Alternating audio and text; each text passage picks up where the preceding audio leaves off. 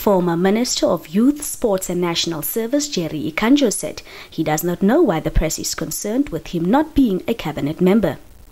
After the opening of the 7th session of the 6th Parliament on Tuesday, Nampa caught up with Ekandjo, where he noted that the SWAPO party has held elections since the 1960s and he has been in the leadership of the party for over 40 years.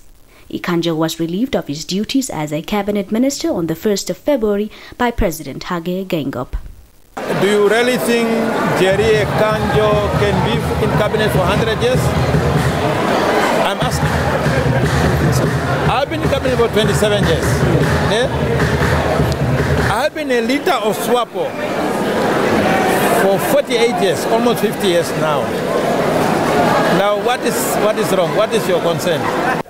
During the 6th SWAPO Party Ordinary Congress held in 2017, Geingob won the party's presidency position with a resounding 574 votes, beating Ekandjo, who received 153 votes, and Na Sangula with 39 votes.